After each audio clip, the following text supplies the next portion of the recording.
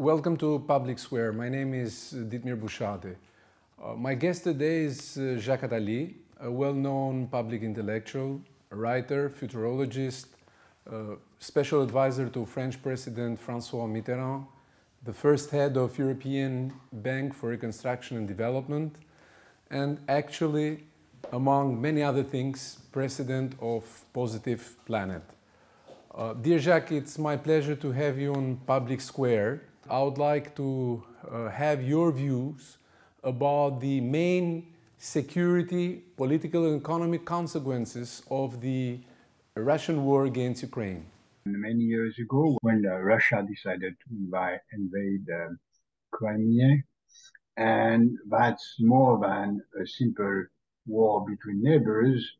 It is a war between totalitarian regime and democracy, and the fact that a totalitarian regime cannot accept that a country similar to his is a democracy because it can give ideas to his own population. Therefore, it's a very deep war which is a metaphor of a global war between democracies and totalitarian regimes.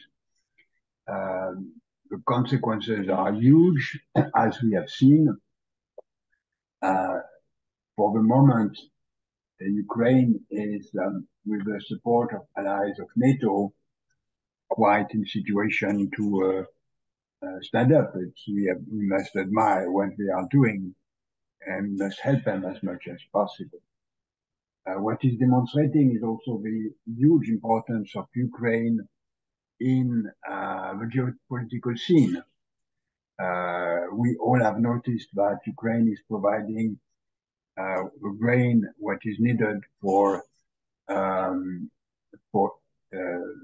feeding Egypt and many other African countries.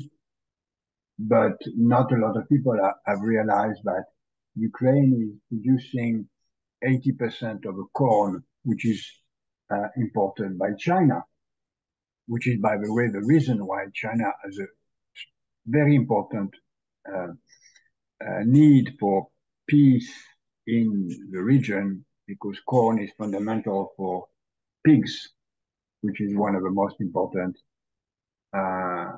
elements of food in China. Therefore, we understand that Ukraine is not only Ukraine. It's a key element of a world food policy, which, as we all know, is always a basis for security. If you cannot feed your people, then your political system is at stake. It's why it's so an important war, more globally than simple war between neighbors, and not only a war between a totalitarian regime and a democracy. From a European point of view, it has not yet been realized that if Ukraine had collapsed, the Russians will have gone further to Moldavia and maybe to Balkans and other countries of the north, already members of NATO. And not a lot of people have realized that if Trump would have been president of the US, the situation would have been totally different, because the US will not have brought same kind of support. And the Europeans will have realized that they are alone. I think what is happening today is both an amazing support from the US, but it should not let the Europeans having the illusion that this American support will be there forever. In another circumstances, with another president, the European would not have been in position to defend Ukraine and the neighbors. And then this crisis should give the feeling to the Europeans that we need to have a stronger, reliable, autonomous defense system within NATO, but more autonomous. You have been writing extensively about the French-German relations and also some rifts that have been noticed recently. And I would be very much interested to hear your view about strategic autonomy of Europe and why President Macron is insisting, as we have seen on this theme also during his visit to China. Well, as you know, and as you said, I am a futurologist, and I like to put any short-term decision within the framework of long-term trends. By the way, I just published a book in French called How to Use the World, Le Monde Mode d'Emploi, where I try to understand the world from now to 2050 based on the lessons of history. And the lessons of history are very clear. US is not going to stay the only superpower in the future. China will never become the surrogate of US and will not become the number one power as the US is today. Which means that we are not going to have a superpower as we had in the past with Netherlands, then with UK, and then with the US. We enter into a world with no superpower, exactly as at the end of the Roman Empire, when there was no one else for 7th century, which was not a period of decadence or barbarity, as it always said, but a period of booming with a lot of diversity. We may enter into that where the market will be stronger than politicians, the companies will really lead the world, which will be a period of kind of chaos. It will not be a G7, it will not be a G20, it will not be a G2, it will be a G0. That gives a feeling that Europe has the possibility for first time in history to become a superpower.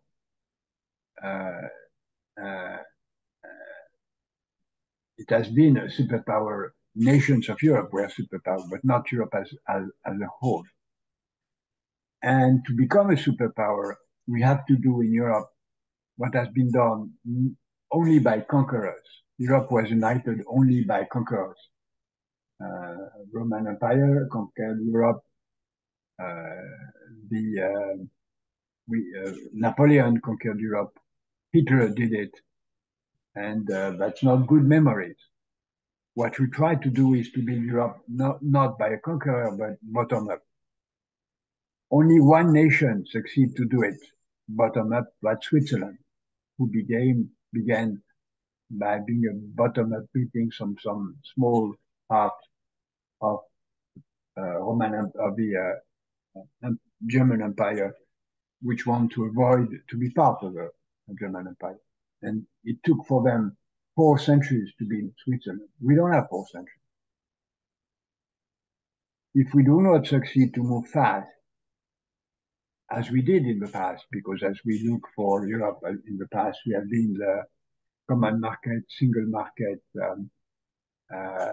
monetary union, central bank, central common single currency, investment fund, quite a lot of things. But we are lacking, we have even a parliament, and as you know, something like the government. But what is lacking is a real industrial policy and a real defense policy.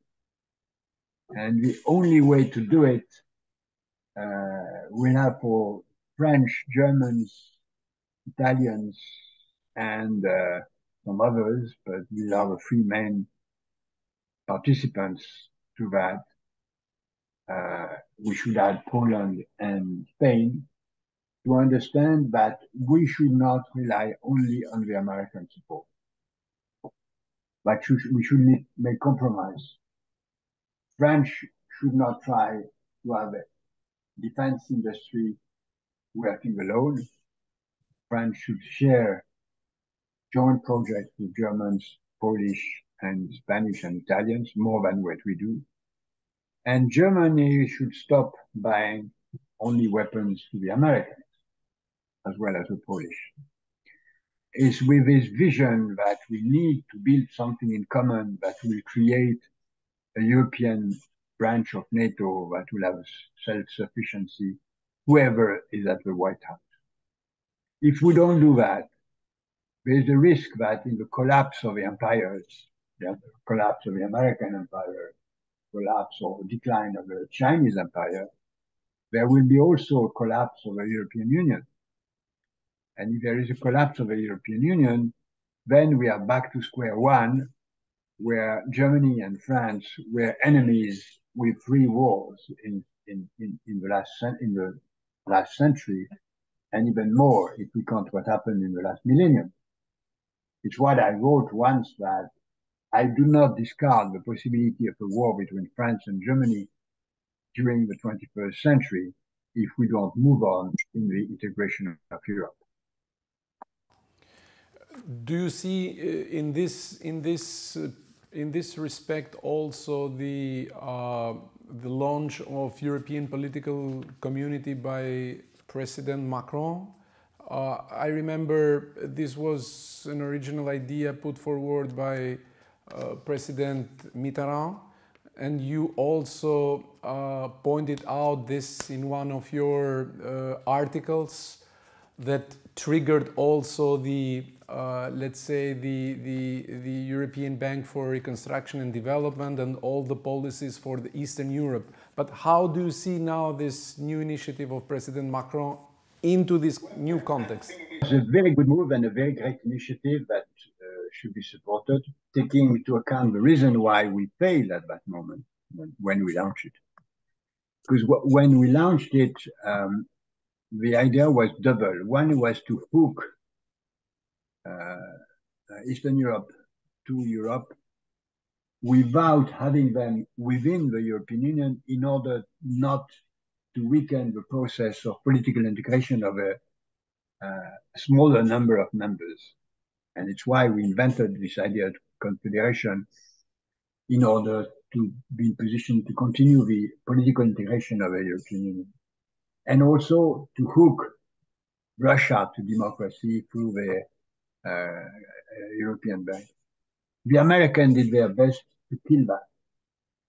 They did not want to have a strong political Europe, and they did not want to have a democratic Russia within Europe. I can explain why.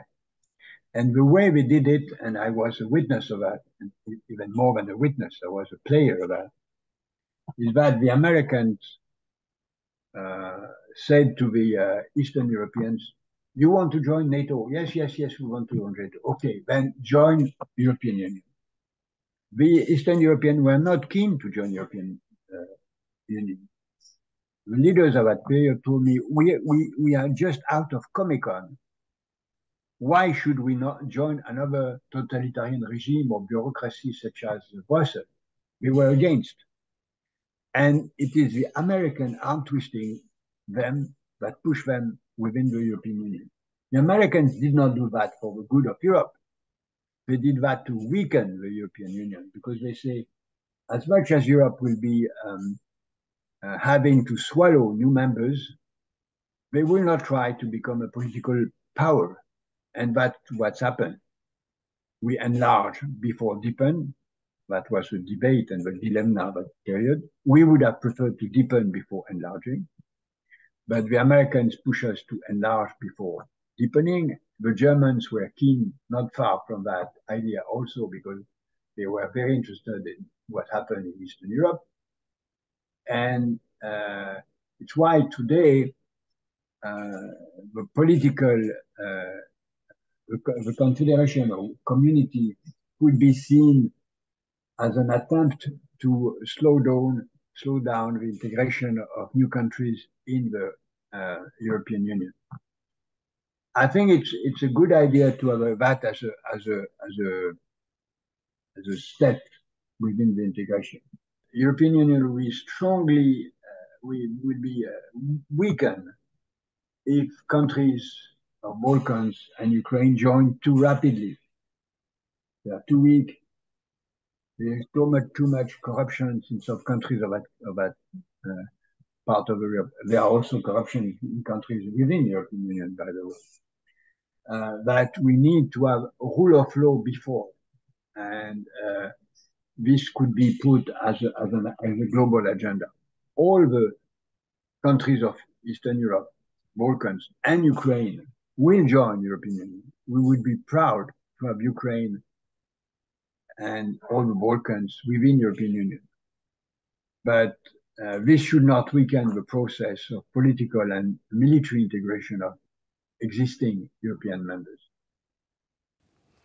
When you refer to the European political community, don't you think that it's mirroring nowadays Council of Europe? So basically you don't have Russia anymore as part of this community, but on the other hand you have countries like UK that is not any longer part of Union, and you have also countries like Turkey, Azerbaijan and Armenia. So how this is going to be seen as a stepping stone for Balkan countries or countries like Ukraine to become members of European Union? Because it's very large in terms of geographical scope and political scope. You're right. What is important is for these countries to hook to Europe by all means. And what is important to follow is the process of a negotiation for integration. But the other institutions are good to keep the momentum going. Speaking about the position of Europe vis-à-vis US and China, how do you see the future of Europe in this technological competition? So, because if we see, for instance, the main techno powers today, they are either in US or in China. What Europe should do more in this respect? Well, that's true. And Europe is seen by both Americans and Chinese as a market more than a competitor. We are praised, we are game in a hunting party. And that's a terrible danger. We should be more united. The Americans say that they are free market economy. It's not true. There is a military complex which is organizing the development of technologies as well as in China. We don't have that. We don't have the equivalent in Europe of what the different American administration are doing to develop their new technologies by subsidies. We don't have the equivalent of IRA, even if we try. And it's not only through regulations that we are going to prevent them to come. It's by defending and by building something in Europe. I know that the European Commission is having the same point of view, and Mr. Breton is doing his best to do that. But as long as we don't have enough resources committed to that, as long as we have only a bank called EIB, which is focusing on climate, which is an important issue, but not the only one. That's why I launched this concept of economy of life, which is the concept of all the sectors that should be prioritized, which is climate, renewable energy, health, education, affordable and healthy food, and security. And if you take all that together, they represent less than 40% of the GDP of each country. And we need to move economy of life from 40% to 70% of the GDP. And we in Europe, we have a means to do that. It's only a matter of vision and will. When you analyze artificial intelligence and all these technological developments that we are witnessing, what's your view? It is more dangerous for democratic societies or for autocracies?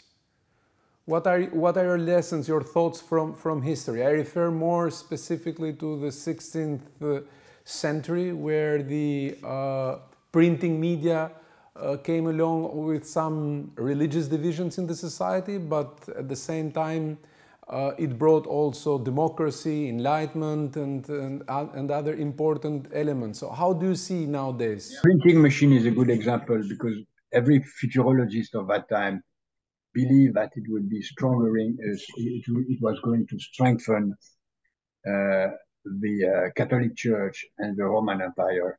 And on the contrary, it create enemies of the Roman Empire, enlightenments, and it destroyed the Roman Empire because it pushed to the use of local languages and not Latin anymore. I think that it's the same with artificial intelligence. It's going to create much more diversity, much more individualism. And even if it is used by totalitarian regimes at the beginning, as was the printing machine used for printing propaganda for the church and for the Roman Empire, it's at the end of the day, it will be good for individualism and individual freedom. That doesn't mean that it's good always, because as we have seen, the printing machine was also a way to print Mein Kampf and other terrible books, as well as we see with artificial intelligence some terrifying prospects. It's why in my new book I explained that the real danger is that artificial intelligence is just a new milestone within the global process of artificialization of life. We use prostheses, we use tools, but now more and more we are beginning ourselves tools. We begin to have building prostheses for our brain, for weapon arms, and genetics is going to take the lead after digitalization and transform us into artificial life. I'm not afraid of artificial intelligence. I'm afraid of artificial human beings that could replace human beings, and that will be a suicide of man. Do you think that Europe, and more specifically European Union, should do something in order to regulate as much as it can this process? Like it has regulated other policy areas? Yeah, we should do that. We should regulate, but we should move on and develop new ways of. That's why I say we should reorient our activities to economy of life. More democracy, more health, more education, more affordable and healthy food, more security. We should do all that. Regulation is fine, but we should move forward and have innovation in those new sectors. I would like to ask you something about the future, and this is going to be my last question, also in relation to the book you have published. So, how would you see the future of our continent in 50 years' time? What would be the main challenges? The three main challenges of tomorrow are four main challenges of tomorrow are: one, climate; second, dangers of wars and dictatorship; third, danger of artificializations that I just mentioned. The whole world will be facing that. And in the middle of a period where China will have failed in being number one, where US will be weaker than ever, where India will be booming, where Africa will be number one continent in the world in terms of population. If we do not succeed to move to economy of life, then the climate will be more than 4 degrees higher. Temperature will be more than 4 degrees higher than today. Maybe that means that half of mankind will live a hell and they will move. It's why we must avoid that future and move as quickly as possible into the good direction of economy of life. And if we do that in Europe, we may become the leader of the world. Thank you. Merci beaucoup. Merci. Au revoir. It was a pleasure having you. You too.